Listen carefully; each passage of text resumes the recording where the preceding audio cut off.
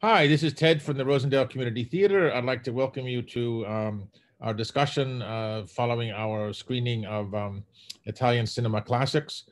I'm here with my colleague, Professor Howard Menikoff, and we're going to share some experiences and feelings about Italian films, or our own personal experience with Italian films.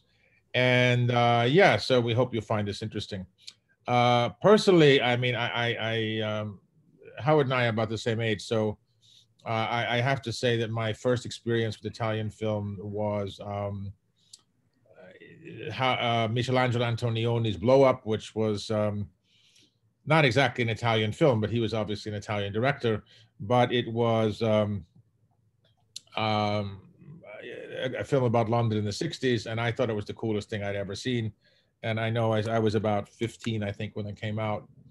And my friends and I saw this, and we were all blown away. And it was just the coolest movie we had ever seen. And so, and all of us wanted to be fashion photographers after seeing that film.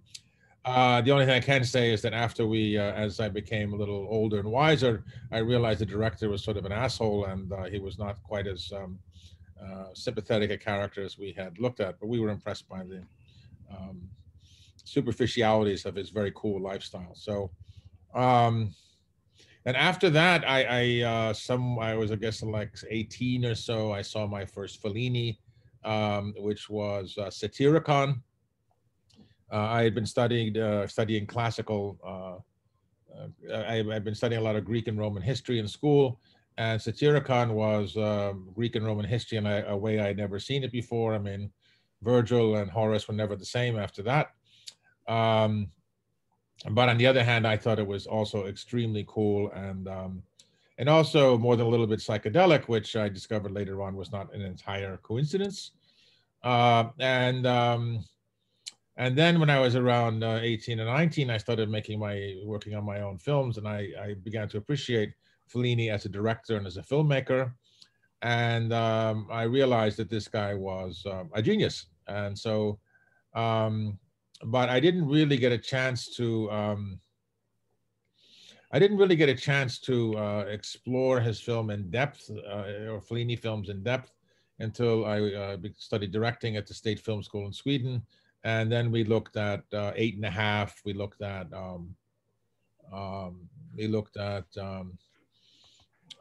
we looked at La Strada, and basically analyzed the films and analyzed what he had done. And the bottom line is that the more I study Fellini, the more I appreciate how great he was. And then the coup de grace was putting together a course on Fellini for the Great Director series of the place I teach now, SUNY FIT, Fashion Institute of Technology in New York. And then I got a chance to see every one of Fellini's films and analyze them. And that was a real treat. I mean, because the one thing I have to say about Fellini is that he always basically he never repeated himself. He tended to take chances all the time, and that's why one of the reasons why he's so widely respected by his fellow directors. Um, Howard, do you have anything to say about your introduction to Italian film? Well, my introduction to Italian film is kind of growing up. I was a movie fan and went to see many, many movies. And in the late 60s, I discovered the Bleecker Street Cinema and Film Forum, and suddenly discovered the world of foreign films that I'd been missing. So suddenly there was all these Italian films and French films and Japanese films and Swedish films. And I was just blown away by the whole different take of cinema compared to Hollywood, although I do have a deeper appreciation of Hollywood films as a result of that too. And then, and after the fact, I'd seen, let's see, The Bicycle Thief and Umberto D and Rocco and his brothers were, those were surprising to me when I saw those films. And it led to, it just furthered my interest in films in general.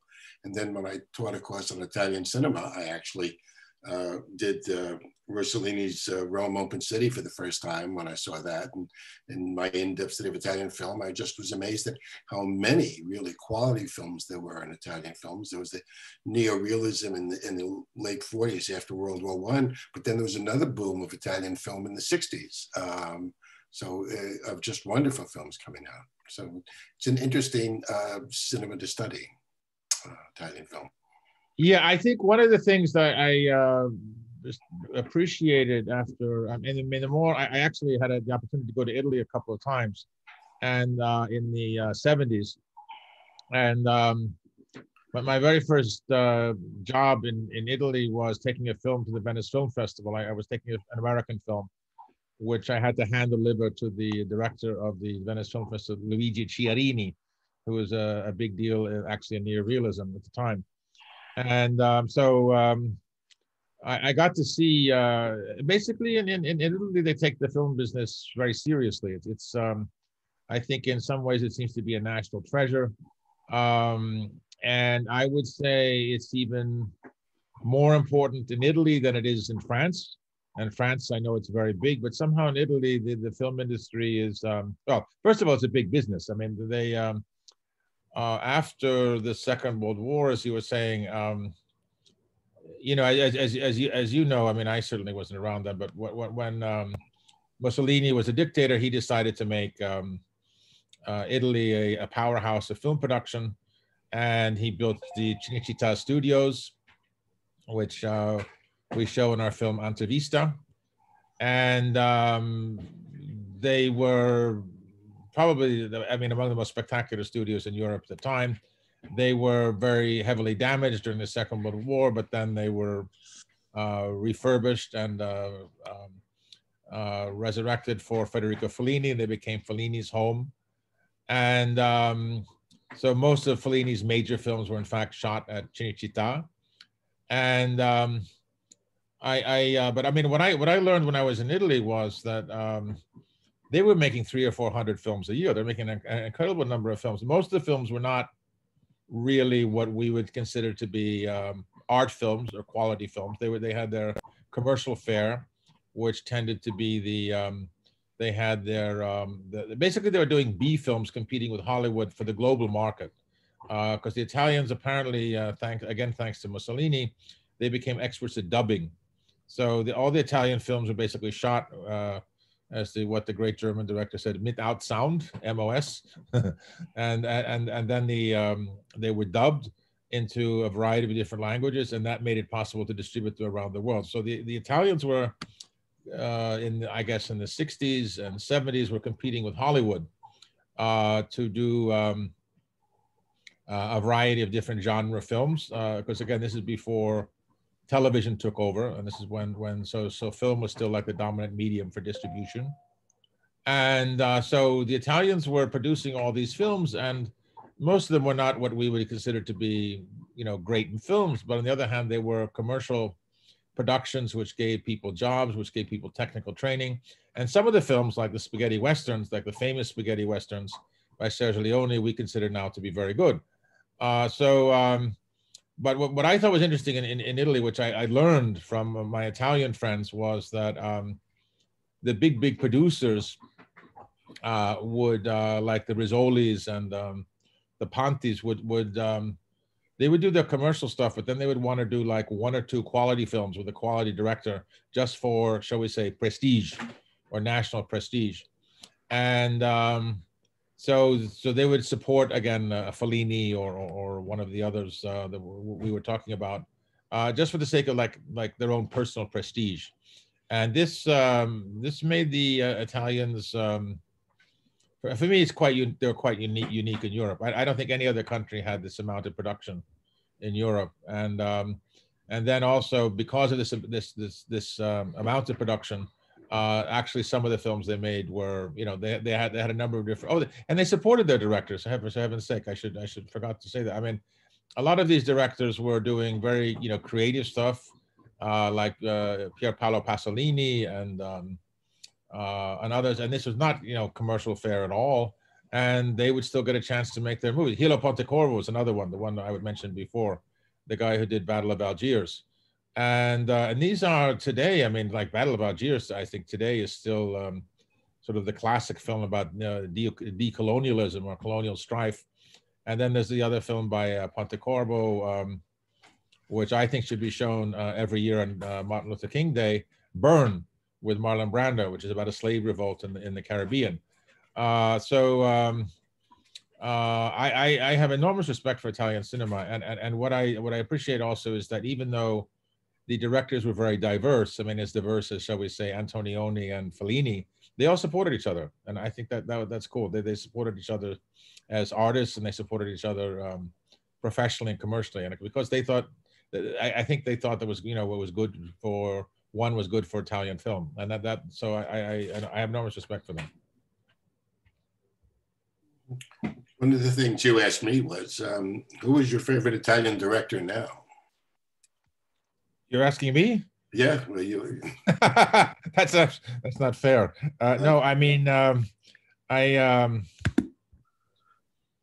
I was working on this Fellini course, and then somebody. This was like 10 years ago, and somebody came up. They had this movie by an Italian director, which was a remake of. I think it was the remake of La Dolce Vita. I think that was it. And it was by a Italian director I'd never heard of, and we looked at it together. And I remember seeing this when I was in Asia, and I forget the title of that movie. It got an Academy Award. I thought it was really bad. I thought it was a really bad copy of Fellini. I mean, like really second-rate Fellini. And so to make a long story short, I mean, I don't know of any Italian directors now, contemporary, whom I like at all. I think, you know, Fellini made a really cool movie called Ginger and Fred, which is about how the television industry sort of took over the film industry in Italy. And I think you could basically say that about European film in general. I don't think there are many European films being made nowadays which are anywhere near as interesting as the films that were made like in the 60s, 70s, and even 80s. The last Italian film I loved was The Great Beauty by Paolo Sorrentino, 2013. Yeah, no, that's the one I'm talking about. That's what you didn't like. I like that. No, I hated it. No, I mean, yeah, I mean, it's about the guy who's he just likes to watch, and he's watching all these orgies and things like that. But I mean, I haven't seen many Italian movies, major Italian films released in the last couple of years. I can't think of any. I know, but I mean, you know, in fairness to the Italians, I mean, I would go across, you know, Europe, and I would be hard pressed to find any European films that I particularly like in recent years. I mean, there's a couple of good films coming out of Germany, but you know, the good stuff is basically on television, like as we know, and I think the great directors end up working on, you know, for television, because television has they have the money. So it's like you know, they had this famous Helen Mirren was asked, the great actress Helen Mirren, you know, why do you work on Netflix? And she said, well, I mean, that's we don't have many choices. So I know, she said, on the one hand, I love Netflix. On the other hand, she said, fuck Netflix. So, I mean, it's you know, the business is changing, and we have to sort of allow for a change in the business model. But I think it's, you know, what we consider to be the golden age of cinema, where, I mean, you and I were lucky enough to be in New York at the time, in the late 60s and early 70s, when, you know, you had all these art house or revival theaters, and you could go see everything by Akira Kurosawa or Fellini or you know, the Bergman. big. Sorry, Bergman. You know. Yeah, Bergman. I mean, the big name directors, and you know, and that was a real luxury. I remember seeing. They had a place up in the Upper West Side. I mean, there were all these theaters. I can't remember the names, but they had. I remember seeing Ozu Tokyo Story in one of those theaters up there. The New Yorker, maybe. Maybe, yeah, and it was. I mean, there was so many to choose from, and then you know, as I was staying in New York, the theaters just vanished bit by bit by bit, and there were fewer and fewer. And so now we're in a situation where, you know, if you want to see a revival, maybe you can find something at Angelica Film Center. But I mean, the Film Forum still runs. Oh, the Film Forum. Sorry, yes, yeah. Of course. but what's sad is how are people introduced to these films, and so that's why it's a luxury for me, I know, and I'm sure you feel the same way, to be able to teach a course on Fellini, because I'm teaching at Fashion Institute of Technology, which is basically a design school, and of course Fellini films have a lot of art direction, design, and basically one of the things that I really like about Fellini is that he always had, basically he has a very good heart. He has a very kind spirit. So even in his films, when he's showing really bad people, like in La Strada, the Zampano, the strongman played by Anthony Quinn, is a complete monster, and he abuses Giulietta Messina character Gasoma terribly, but somehow Fellini always has a chance for, gives his characters a chance for redemption. He gives them a chance to, he shows positive sides to their character. They can change for the better, and that's the case in La Strada. I don't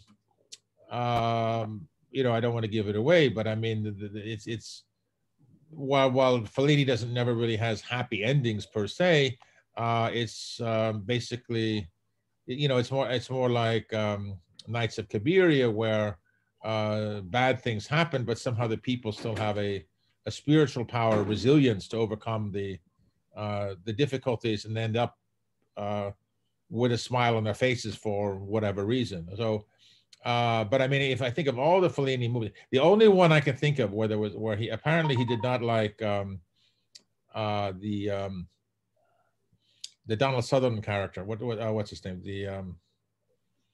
The Great Seducer. What on earth was his name? You know the one I mean. I can't think of it either. Oh well, no, but so because I mean I have this book from my course. I got this book on Fellini, I Fellini, which is I recommend strongly for anyone who wants to. This is a series of interviews with Fellini, um, done by Charlotte Chandler, and basically Fellini talks about all of his films in this, and it's I think it's fascinating stuff, because he admits he lies all the time. He admits he doesn't tell the truth, but on the other hand, he likes to embellish stories, and he was one of the few apolitical directors. Most Italian film directors were more politically oriented. Yeah, no, there was a case of where I remember one of these stories I read about him.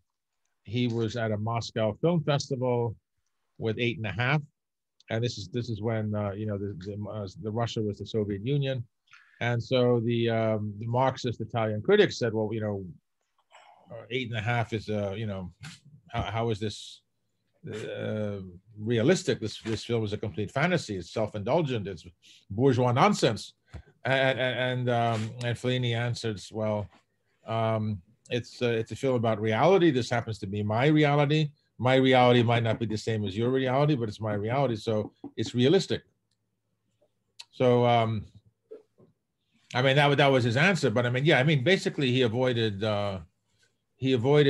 party politics. He avoided he did have a definite empathy for anyone who was poor. He had an empathy for anyone who he didn't, even when he's showing the bourgeoisie, he doesn't, like in a number of his films in like what, 8½, or he doesn't really do it in a at least I don't think it's in a nasty way, or he's showing the elite in La Dolce Vita does that too.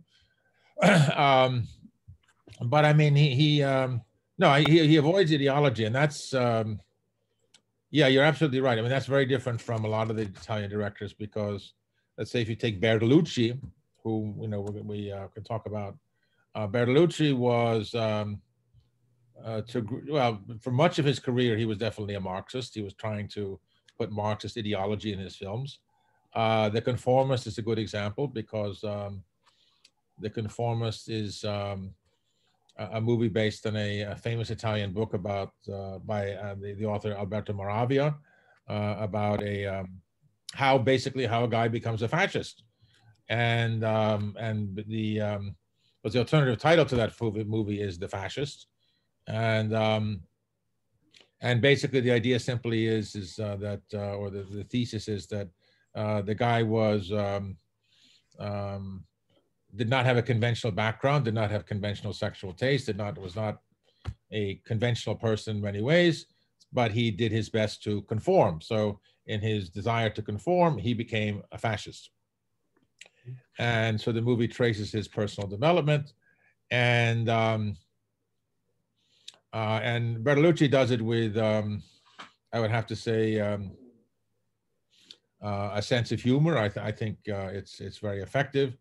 But I mean, a typical part of that movie is, for example, the character Marcello Clerici, the lead character, decides that he needs to have a respectable wife, so he marries this very attractive but very conventional actress, Stefania Sandrelli, and then when he becomes a full member of the fascist party, they send him on a mission, and the mission is to go to Paris to kill his old professor, who is considered to be a dissident professor.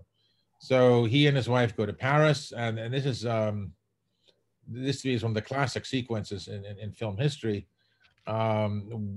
He goes to Paris, he meets with the professor's family, and then he discovers the professor has a wife played by the astonishingly beautiful Italian actress Dominique Sanda, and he falls in love with her. So here he is meeting with his old professor, whom he's supposed to kill, and he's falling in love with the professor's wife. And to make it more interesting, the wife has an affair with his wife. So there are lots of complexities there. And this is the kind of thing that Bertolucci loves, because he loves to have sexual ambiguity and confusion and complexity. So, but simultaneously, this is still a political film. So ultimately, this guy Clerici, the hero or anti-hero, ends up killing the professor in one of the strongest scenes. I think it was very influenced by the death of Caesar and Julius Caesar. But it's just and this is something I mentioned before. The photography by Vittorio Storaro, who shot The Conformist, is for me, it's a wonder of the world. It's the most incredible film cinematographer I've ever seen, and I think to this day that Vittorio Storaro is the greatest film cinematographer that has ever been. He also shot Apocalypse Now and a few other movies that are very memorable, including Bertolucci's The Last Emperor, which I think is another great film. So. We'll talk a little bit about Lida Wertmuller, because we saw Seven Beauties. She was born in 1928 from a Catholic family. The Wertmuller name is because her father is descended from a Swiss Catholic family, but her family has been Italian for many generations. As her father was a wealthy attorney, but Lena was a problem child. She was expelled from 15 different high schools, which I think is a rather remarkable thing to happen. That's well done. Well done. Yes, I mean, and I don't know whether she was expelled because her skirt was above the knee or she was running an extortion ring, but she was kicked out of 15 schools. She loved comic books, especially Flash Gordon comic books, and got her interest in cinema, in a sense, through comic books. After her 15 schools, or maybe after her 14th school, a friend of hers suggested that she go to theater school. And so she went to a theater school and fell in love with the idea of doing theater.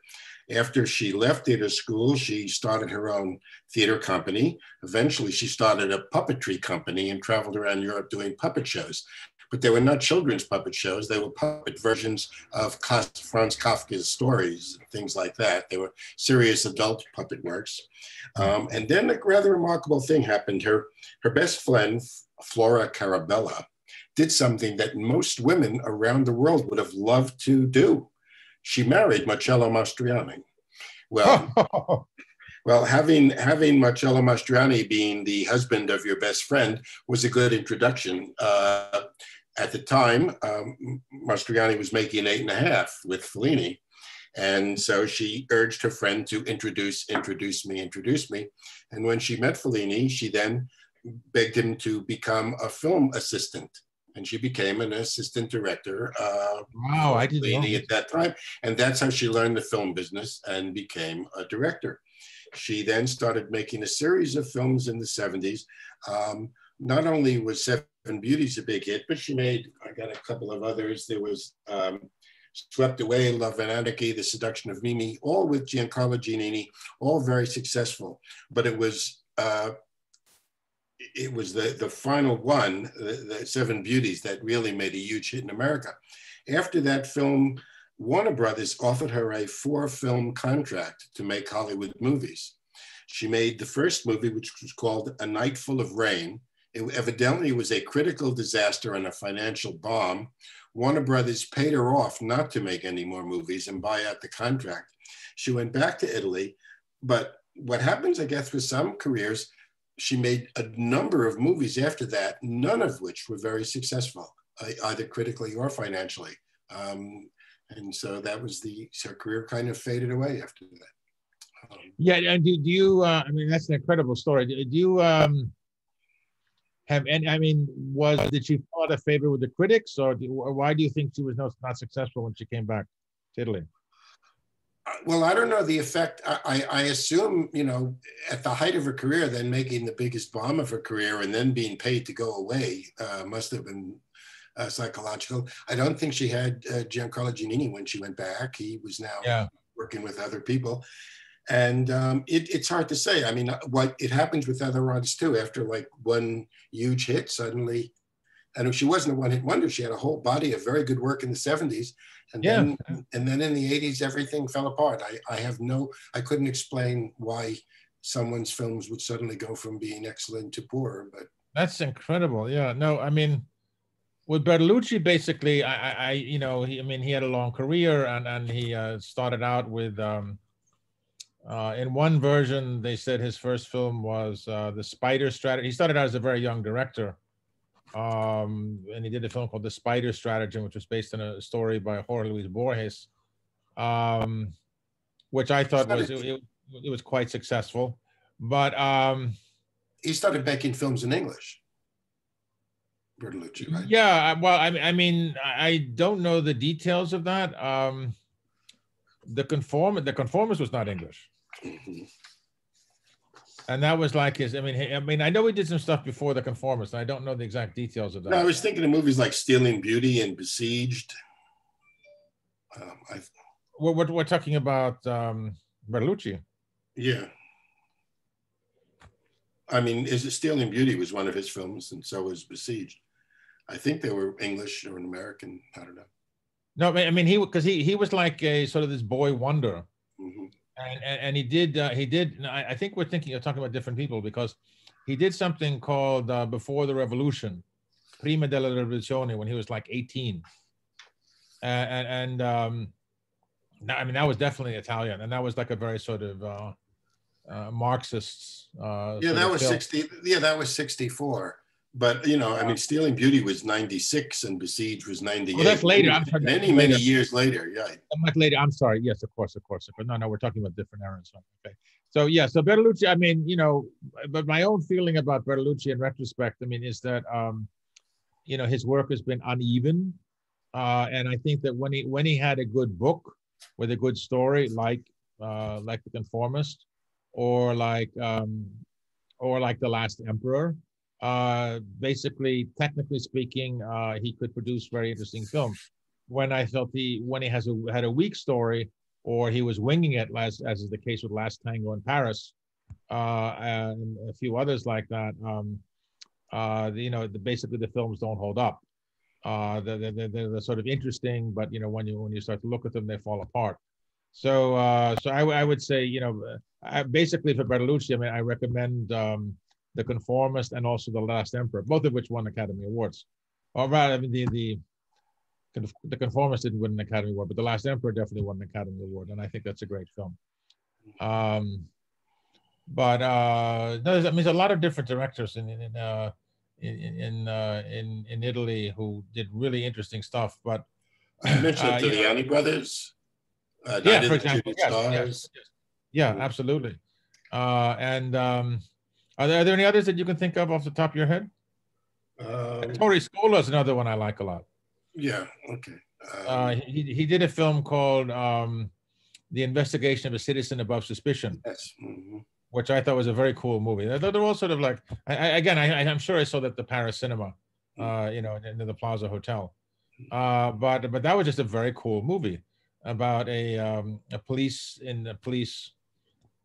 well, I don't know what he's an inspector or commander. He's a fairly high-ranking police officer, played by Gian Maria Volonté, who decides that he's going to commit a very clumsy murder to prove that he will not be investigated or prosecuted because he's a high-ranking policeman. And so he arranges to kill his mistress, who's played by the beautiful Florinda Balkan, and does a real mess of the investigation, or there's a messy job, leaves clues everywhere, and then is horrified when he sees, or he actually amused, not horrified, but he's amused when he sees his colleagues making such a mess of the investigation, because the last thing they want to do is accuse the high-ranking police chief. So that to me is a very subversive film in a very intelligent way. The other one who we've kind of skirted around is one of the most famous ones, Lucina Visconti, who started out as one of the neorealists during the Second World War. I think he made one of the first neorealist films, Terra Trema. Rocco and his brothers, I think. Rocco. Yeah, one of those that and Terra Trema, like two of the first neorealistic films. And then he made a whole bunch of films, which I thought were, you know, he made some really excellent movies. Probably the most famous one for most Americans is Death in Venice, which is the composer Gustav Mahler was in love with his boy, and this is in Venice, and like in on the turn of the century, and then he is dying of tuberculosis, so he can never really do anything, and the whole movie is like one long dirge to Mahler's music and the beauty of Venice, and it's a very beautiful film. There's not, you know, there's not a lot of drama, but I mean, it's a really beautiful film. And then, but my favorite Visconti film is The Damned, which is about the Krupp family in Germany, where he had a strong story. And for those who don't know it, the Krupp family was one of the leading armaments producers in Nazi Germany. And this is a very in Visconti's film, the families are they're extremely corrupt, and they have all sorts of sexual issues, and they have as well as doing the things they're doing politically, and of course profiting on death, which is the arms industry. And that, I think, is a great film. That's with Helmut Berger, the actor, and one of my favorite actresses, the Swedish actress Ingrid Thulin. That I thought was a great movie. Should we wrap up our rambling? Yeah, so we could go on and on and on and on about Italian films. We will not abuse your kind attention. So thank you so much. We hope you've enjoyed the series, and we look forward to talking to you about our next series, and which will hopefully be in the not so distant future. Thank you. Ciao. Molto grazie. And thank you.